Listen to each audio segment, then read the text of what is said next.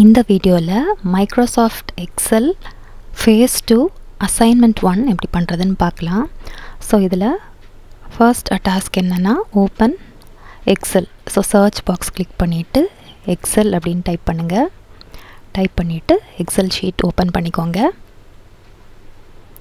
blank work புக்கை select பண்ணி open பண்ணிக்கோங்க. ஸோ PHASE-1க்கு ஒரு எக்ஸல் ஷீட் கொடுத்துருந்தாங்க இல்லையா, ஸோ அதே மாதிரி ஒரு எக்ஸல் ஷீட் இதுக்கும் கொடுத்துருக்காங்க. ஸோ அதை டவுன்லோட் பண்ணிக்கோங்க. ஸோ ஆல்ரெடி கமெண்ட்ஸில் சில ஸ்டூடெண்ட்ஸ் கேட்டிருந்தீங்க ஷீட் 4, 3 அதாவது நெக்ஸ்ட் ஷீட்ஸ்லாம் நம்ம யூஸ் பண்ணவே இல்லை அப்படின்னு. ஸோ இந்த அசைன்மெண்ட்டுக்கு நம்ம நெக்ஸ்ட் ஷீட்ஸ் வந்து யூஸ் பண்ணலாம். ஸோ ஃபஸ்ட் ஓப்பன் பண்ணியாச்சு, டாஸ்க் நம்பர் 1 கம்ப்ளீட் பண்ணியாச்சு. நெக்ஸ்ட் வந்து ஆட் த டேட்டா அப்படின்னு கொடுத்துருக்காங்க. ஸோ ஆஸ் யூஷுவல் நீங்கள் ஓப்பன் பண்ணி வச்சுருக்க ஷீட்டில் இதை வந்து நீங்கள் காப்பி பண்ணி பேஸ்ட் பண்ணிக்கலாம். நான் இதிலே உங்களுக்கு ஒர்க் பண்ணி காட்டுறேன். ஸோ ஆட் டேட்டா பண்ணியாச்சு. நெக்ஸ்ட்டு 2 இம்பார்ட்டன்ட் டாஸ்க் இருக்குது. Create a pivot table and change report layout. Pivot table எப்படி க்ரியேட் பண்ணுறதுன்னு பார்க்கலாம்.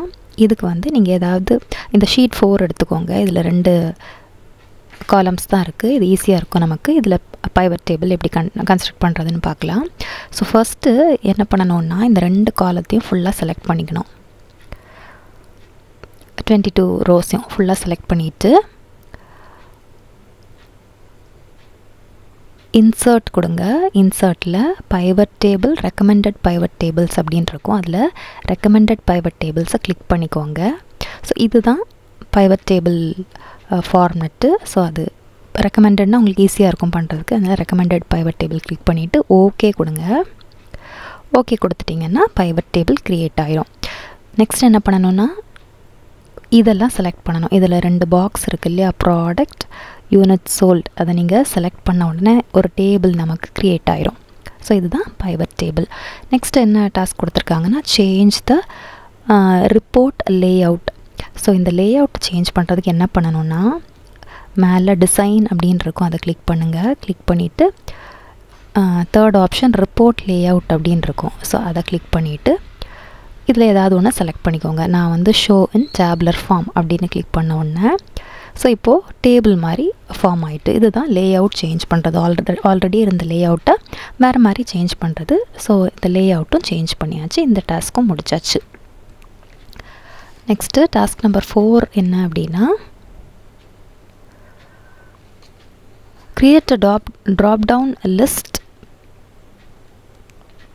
And data validation. So data வேலிடேஷனுக்கு என்ன பண்ணணும் அப்படின்னா ஷீட் 2 எடுத்துக்கோங்க. எடுத்துகிட்டு ஏதாவது ஒரு காலம் செலக்ட் பண்ணிக்கோங்க.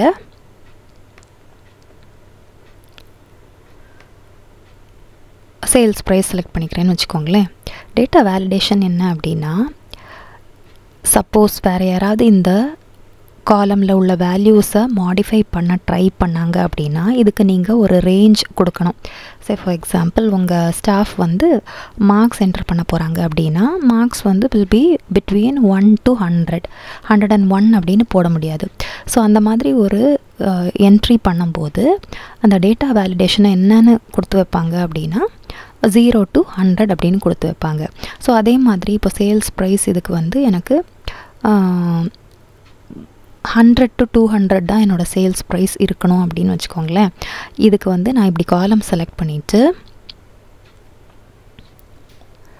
மேலே டேட்டா அப்படின்னு ஒரு ஆப்ஷன் இருக்கும். அந்த டேட்டாவை கிளிக் பண்ணிவிட்டு இதில் பார்த்தீங்கன்னா டேட்டா வேலிடேஷன் எழுதியிருக்காது, ஆனால் அதோட சிம் ஐக்கன் மட்டும் கொடுத்துருக்கோம். எப்படின்னா ஒரு டிக்கும் ஒரு க்ராஸும் இருக்கும். அதுதான் டேட்டா வேலிடேஷனோடது.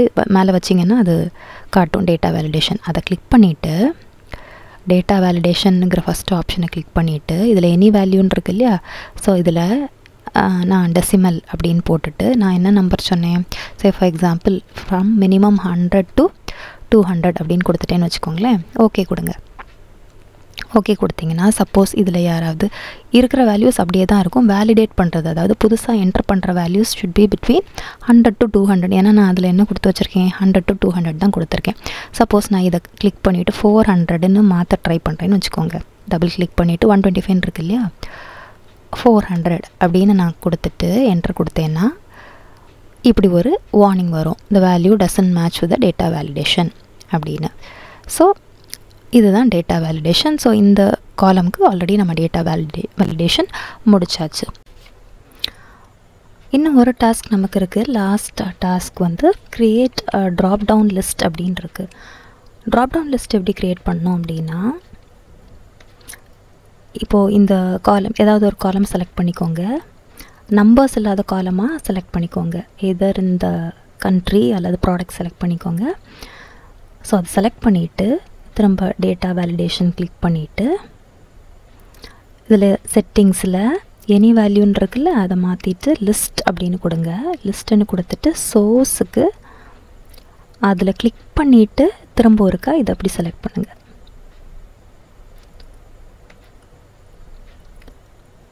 அந்த காலம் ஃபுல்லாக செலக்ட் பண்ணிக்கோங்க.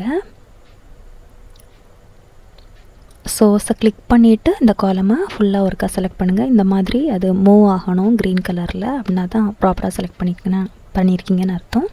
ஓகே கொடுங்க. ஓகே கொடுத்தீங்கன்னா என்ன ஆகும்னா,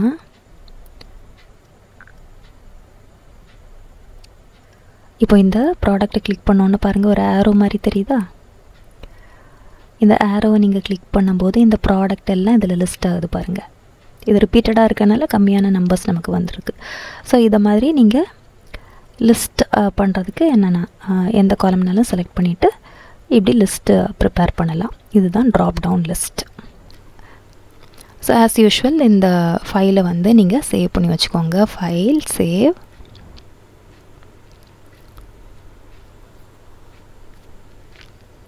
உங்கள் அசைன்மெண்ட்ஸ் ஃபோல்டரில் சேவ் பண்ணி வச்சுக்கோங்க, நேம் பண்ணி.